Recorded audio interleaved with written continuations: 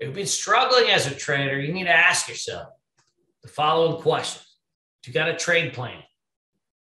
If no, you need to build one.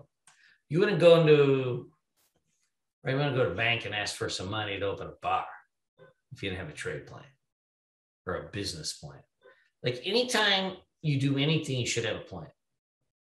When you're trading, you are the CEO of your own small business. You are right now the man of your small business. You're trying to grow to a bigger business. So what needs to happen is you need a plan. The other things is are you adapting to the market conditions? If what's working in the summer doesn't work in the fall, change. You need to take and make adjustments. So you should keep a trade journal. I keep trade journals all the time. All my students, see this? I can see what all my students are doing. Current ones. And you see okay, so Marina, I can see what she's doing. Mr. Pie, right? For example. All right. So he's brand new. He just started trading maybe a month ago, 2 months ago. So I can see all the trades he's doing. So it's kind of fun. I can look at this and be okay, Joe, and he fucked this trade up, right? So I can see what he's doing. So he bought it here, and then notice how he just sold it within 2 seconds. Then he sold it again, right?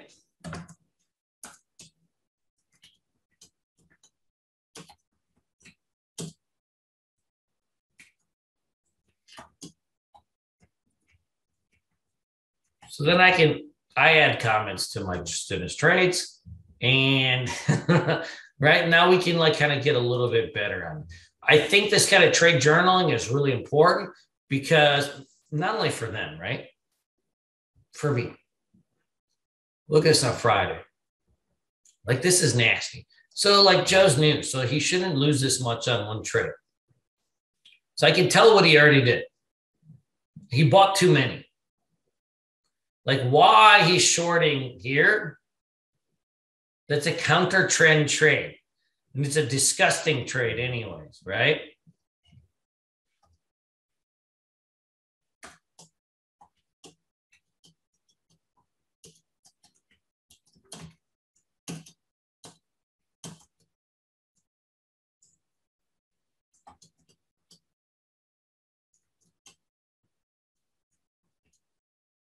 So this is something, he's going to notice. So right now, he's going to get alert probably on his phone or something. He's oh, fuck, dad's watching, right?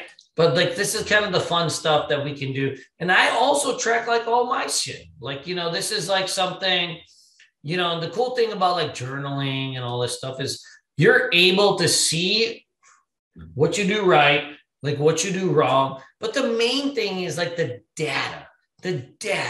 The data tells you everything. So if you go say maybe 90 days, I can track this data. So okay, these are my trades for the last 90 days. First of all, I really fucked up this day. I blame my friend Omar on this day. I think me and him were hanging out. And then this day I broke some rules. And then, lately though, I've been I've been in tune. The other thing is, if you're looking on your journaling, data is everything. What do you notice here? So if you see performance, okay, I'm pretty good every day except really Thursday.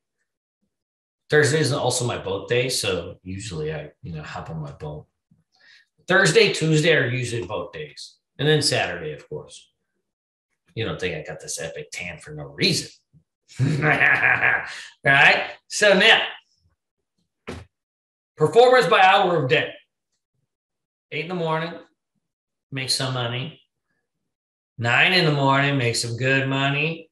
10 in the morning, pretty good money.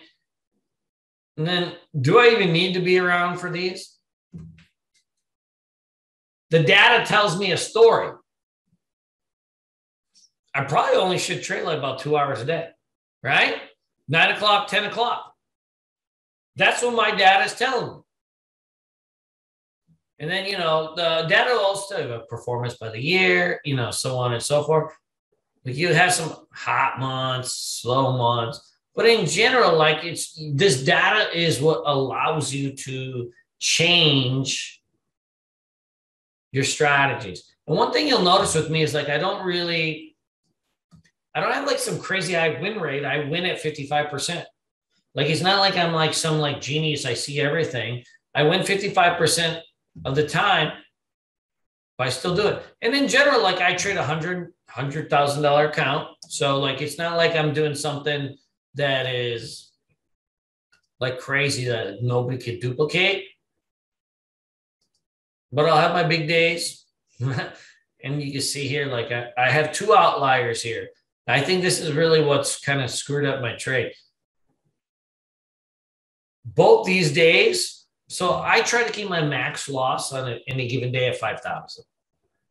Both these days, I let things go a little bit longer. I let things turn into losses more than they needed to be. And, I was at home in Michigan, and there's no excuse, but like sometimes when your routine is screwed up, like I was hanging out with my family and stuff. I hadn't seen my family in like 2 years because of the Ronies. We were having fun. And I think my reward to risk, I was feeling myself too overconfident. I was too overconfident. And I ended up with I ended up with a couple days that were really outside my risk parameters that frankly, I just don't want.